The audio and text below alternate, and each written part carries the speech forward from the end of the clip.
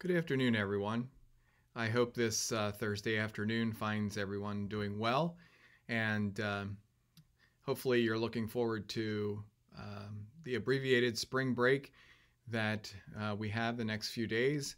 I know from my perspective that certainly wasn't the way I thought our spring break would go. In fact, as we got through what I thought was the winter with no snow days, I was pretty excited that for the first time ever, we might actually have a school year with no snow days. Little did I know that our school year would turn out this way. So I just want to say hello and I'm thinking of all of our students, our colleagues, and our families. And I just wanted to share a little bit of information with you and some encouragement with you in this weekly update. So today, it was officially announced that all Pennsylvania schools would remain closed for the remainder of the 2019-20 school year. While the news is not totally shocking to us, indeed, we've been preparing for that eventuality all along. It is, however, sobering, disappointing, and sad nonetheless. Thanks to our continuity of education plans, which we've been implementing, we are well poised to continue offering our distance learning opportunities through the traditional end of the school year in June. And I'm really proud of the innovative instruction being delivered by our teachers and proud of how the community has responded to ensure students continue to receive a quality education. And students, I'm really proud of you too for your commitment to attending and continuing to work hard. That shows a lot of character. It shows the dedication that you have to education, and that is greatly appreciated. And we recognize that distance learning cannot completely replicate our conventional schooling, and we all miss the personal interactions with our students.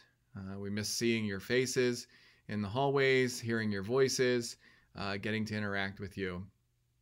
And we also know that today's announcement impacts the traditional events such as our concerts in the spring, prom, the elementary reading parade, field day spring sports, the commencement walk, field trips, and so much more. We share the disappointment being felt by our seniors, who will not enjoy the culmination of their final year with us in the way that they expected, and quite honestly, they deserve. We cannot replace these experiences, but we do not intend to let our seniors simply drift off. We will have a graduation, the form of which is something yet to be finalized. Today's announcement affects us all differently and with a wide range of emotions. I want to encourage you and let you know there's no right way to feel, but I hope through this all we can continue to feel a strong sense of community. We may be apart, but we are in this together. And know that we know that everyone has a lot of questions right now. What ifs? What happens now? I wish I had all the answers for you. I don't. We have a lot of planning to do, a lot of work to do in the days ahead, but please know that we are committed as a school community and family to do the best we can for our students. We care about you deeply. We miss you terribly. And we will do all that we can to provide the best education for you and the best environment for you while we're apart. So let me end today with a story that some of you may be familiar with, but I think it is very appropriate and hopefully an encouragement and challenge for us all as we look at the situation in front of us. It's called Potatoes, Eggs, and Coffee Beans. Once upon a time, a daughter complained to her father that her life was miserable and that she didn't know how she was going to make it.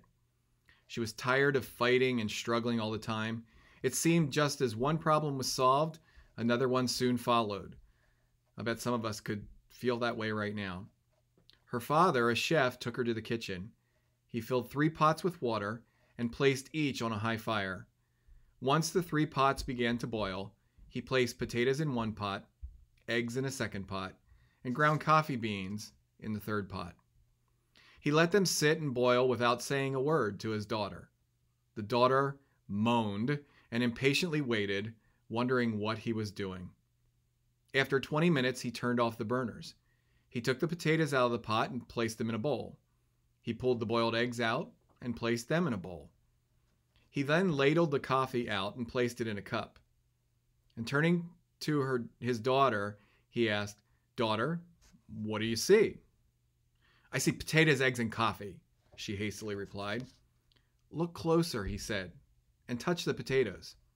She did and noted that they were soft. He then asked her to take an egg and break it. After pulling off the shell, she observed the hard-boiled egg. Finally, he asked her to sip the coffee. Its rich aroma brought a smile to her face. "Father, what's this mean?" she asked. He then explained that the potatoes, the eggs, and coffee beans had each faced the same adversity, the boiling water. However, each one reacted differently. The potato went in strong and hard and unrelenting, but in boiling water, it became soft and weak. The egg was fragile, with the thin outer shell protecting its liquid interior until it was put in the boiling water. Then the inside of the egg became hard. However, the ground coffee beans were unique. After they were exposed to the boiling water, they changed the water and created something new. "Which are you?" he asked his daughter. "When adversity knocks on your door, how do you respond? Are you a potato, an egg, or a coffee bean?" And I asked that question of myself, and I challenge you to ask that question as well. What do I think?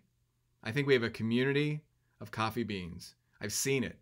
I've seen it in our teachers and our staff. When the adversity comes their way and we're thrown into a whole new way of teaching and learning and supporting and coming out and making it good for our students.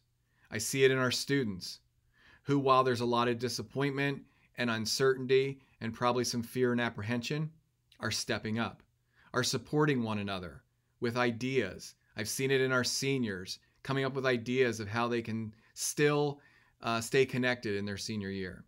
I see it in our community through Cocoa Packs, partnering as we partner with them to provide meals to our families in Derry Township, and stepping up to maybe change location and change places, but still providing for the needs.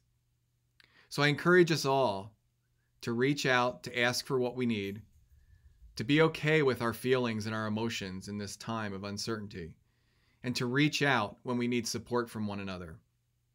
We may be apart, friends, but we're not apart in spirit and in our hearts. I hope that this weekend you have time to relax, to unplug, to refresh, to enjoy the spring weather and the new life that it brings. We'll get through this together, and I believe, like the coffee bean, we'll make something of a good aroma. We'll make something very positive out of this. We've grown a lot. We've been stretched a lot. We'll continue to be stretched and grow a lot, but we will do it together. I'm proud to be the superintendent here in Derry Township. I'm proud of our community, of our students, of our teachers, our colleagues, our staff, our administrators, our board members. I'm just thankful to be where I am, and I hope you're thankful too. Have a great weekend, enjoy the break, and we'll see you next week.